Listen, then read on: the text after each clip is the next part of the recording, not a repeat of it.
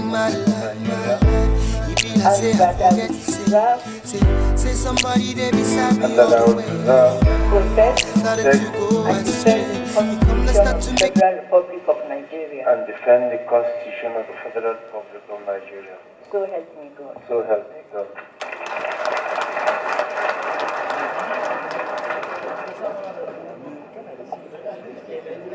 I,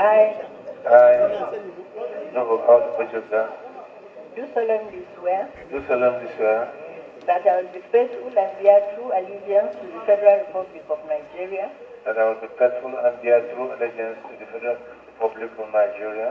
That as Deputy Governor of Kaduna State, I will discharge my duties to the best of my ability.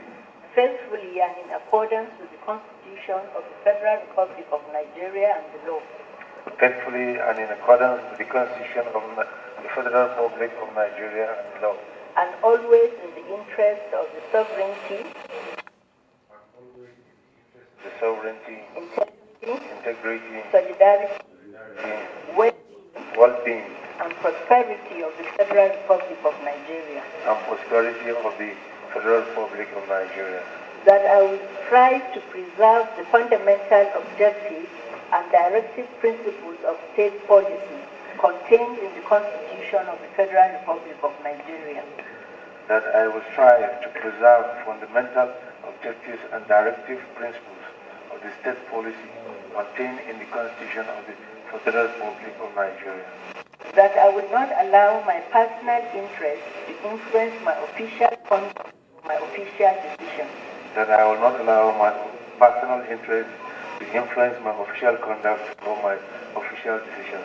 That I will, to the best of my ability, preserve, protect, and defend the Constitution of the Federal Republic of Nigeria.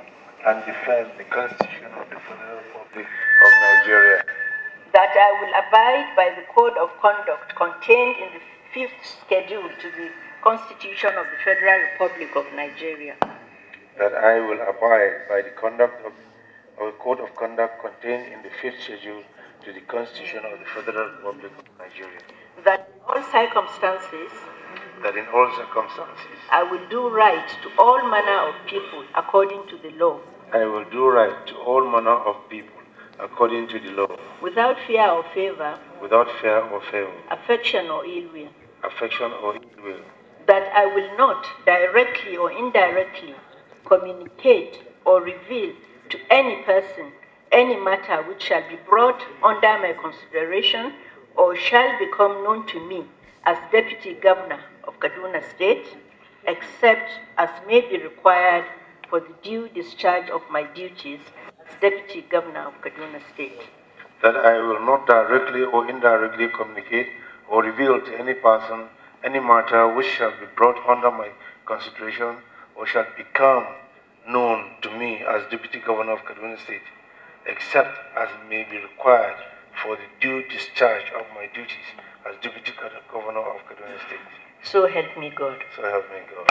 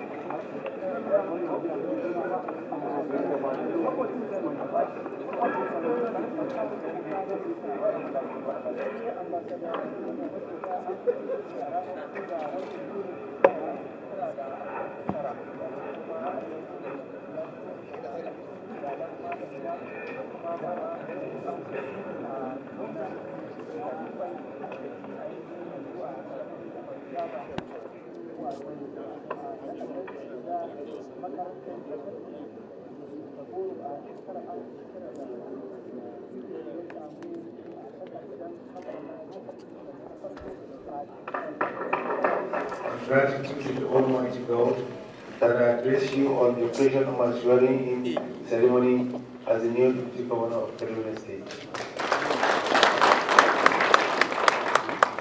The constitutional imperative which called for my nomination as Deputy Governor and subsequently approval by the Kaduna State House of Assembly came as a result of the unfortunate demise of our late Governor Sir Patrick Ibrahim Yakuba. I pray that the Almighty God will grant him eternal rest and the fortune for all of us to bear the irreparable loss. Amen. He was a man of honor, integrity, and a great builder. Therefore, if we are going to do justice in the memory, we should emulate those sterling qualities, especially the strong point of building bridges of friendship and cooperation across ethnic, religious divide. Let me use this opportunity to thank the Executive Governor of Kaduna State, Alhaji Mukhtar Yero, for deeming it fit to nominate me to serve as his deputy. I intend to reciprocate the confidence reposed in me through the promotion of a harmonious working relationship based on mutual cooperation. I believe that this shall be the greater benefit of our people and the state in general.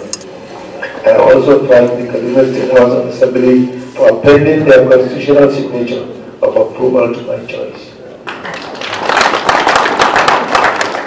I am not mindful of the numerous responsibilities that lay ahead of us.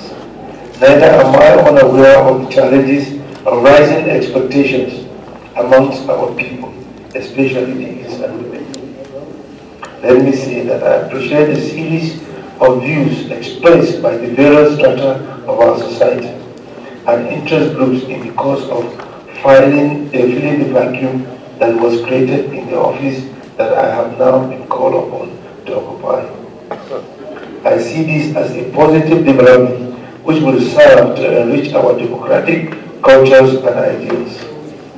And so, rather than diminish my enthusiasm for service to our people, it has awakened me to the enormity of the challenges ahead of us, and the need to give in my best so that the testimonial of our dispensation would be written in letters of gold at the end of our journey.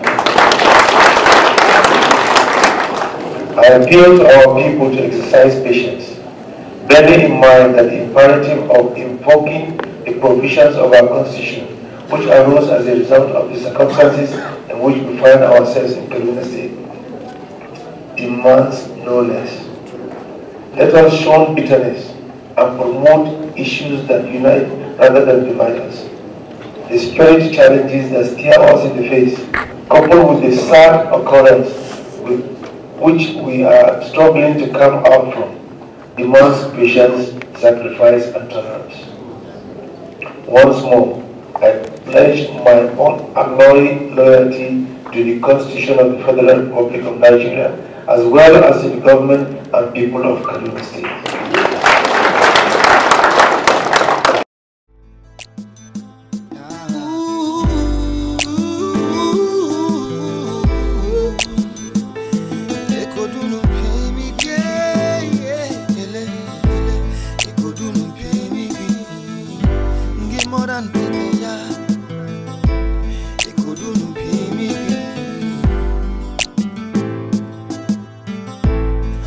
About the years gone by, I'm thinking about the things I've done, I'm thinking about the words I said, I'm thinking about the way that I've